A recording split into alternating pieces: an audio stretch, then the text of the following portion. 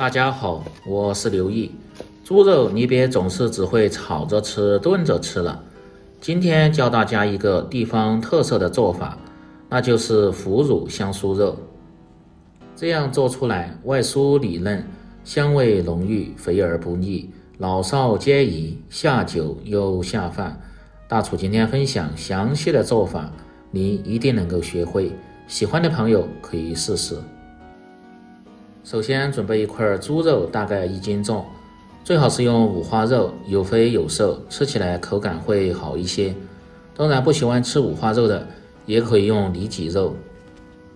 接下来改刀，先把五花肉切成大块。做这个菜一定要把猪皮去掉，要不然做出来吃着容易偏硬。像这样贴着猪皮，用刀慢慢的向前推，就能够很好的去除掉。当然这一步嫌麻烦的朋友，也可以让摊贩直接给你去除好。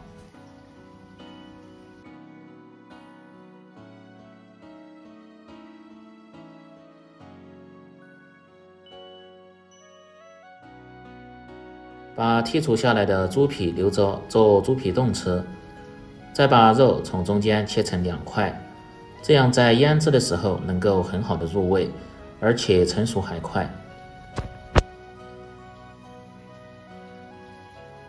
切好后装入盆中，接下来准备腌料，葱白2根先拍破，再切成段。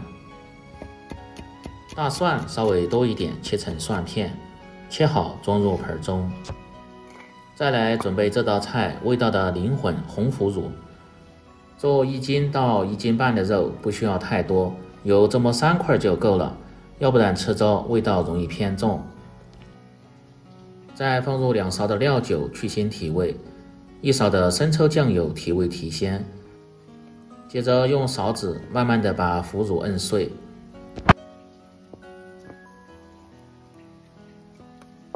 摁成这样的细腻状就可以了。腌制的时候香味能够很好的渗透进肉里边。接下来把切好的五花肉倒入温水中稍微清洗一下，这个目的主要是去除肉里边的一些血水和腥气味，不需要浸泡时间太长，要不然肉容易失去鲜味。清洗后捞出几干水分，装入盆中。接下来开始腌制，先倒入切好的蒜片和葱段，再倒入搅好的腐乳汁，接着放入1勺的蚝油增加鲜味，1勺的蜂蜜和味提鲜，没有蜂蜜的放入白糖也可以，再放入半勺的胡椒粉和十三香去腥提味，2勺的花生油增加香味，没有的可以不放。然后用手慢慢的抓拌均匀，抓拌的时间稍微要长一点，这样肉才能够很好的入味。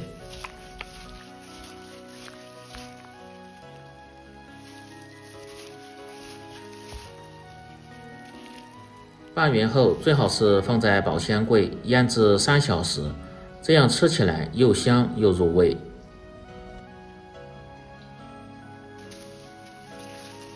腌透后把里边这些腌料、葱段和蒜片剪掉不要，要不然炸制的时候容易糊。接着先打入一个正经的母鸡蛋，增加肉鲜嫩的口感，然后用手先抓拌均匀，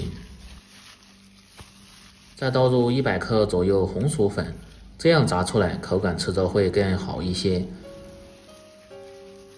接着用手慢慢的抓拌，一定要把红薯粉抓散，抓至融化。这个粉的量也不需要太多，薄薄一层就可以。抓拌至红薯粉呈这样的细腻状就可以了。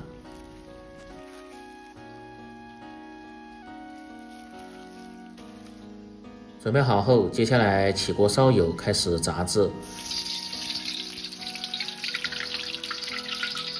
油温不需要太高，大概4成热，也就是120度，手离油面3寸左右，感觉有点烫就可以了。然后把腌好的肉条像这样一块一块的放入锅中，炸出一部分定型后先捞出来，再下入剩下的杂质，这样在炸的时候就不会粘连，受热均匀。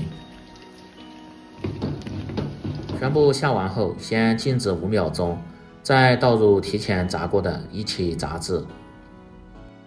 做这个菜火候切记不要太大，保持中小火炸制就可以了，要不然外边炸焦了，里边还是生的，大概需要炸10分钟左右。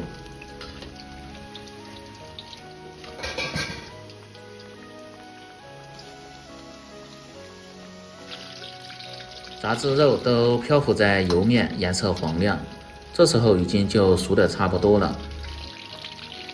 如果喜欢吃焦香一点口感的朋友，这时候把火稍微开大一点，炸至30秒钟左右，颜色黄亮，表面稍微酥脆，这样就可以了。然后捞出来，稍微凉透，再改刀切成薄薄的厚片。切好后装入盆中，放入一些生菜叶，吃的时候卷着吃，非常的香又解腻。哇，看这黄亮的颜色就很有食欲，而且五花肉通过这样的炸制，已经去除了很多的油脂，吃起来一点都不腻，全家老小都特别的喜欢吃。这样一道外酥里嫩、肥而不腻的腐乳香酥肉就做好了。喜欢的朋友记得帮忙点赞、评论、转发、收藏，我们明天再见。